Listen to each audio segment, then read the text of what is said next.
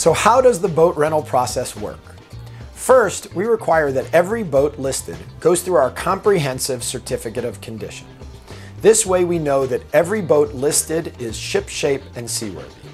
Our affiliates get paid to perform this service on every boat. This allows our affiliates to inspect the boats and identify what repairs may be necessary. Upon a successful inspection of the boat gets published for charter.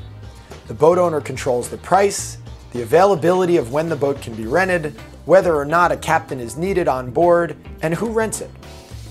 Once the owner approves the rental, they will assign who will do the check-out and check-in of the boat. When an affiliate is chosen, we will notify them of the pickup time so that we can ensure that the boat is ready to go. When the renter arrives, our affiliates have the opportunity to perform the checkout services. Step-by-step instructions which walk you through the process with the renter for a safe and responsible rental can be found in the Documents and Downloads section of the site. The process is very similar to renting a car. The affiliate gets paid for this service, and this is your opportunity to show off your customer service skills to earn extra money. When the renter returns, the affiliate again has the opportunity to perform the check-in procedure.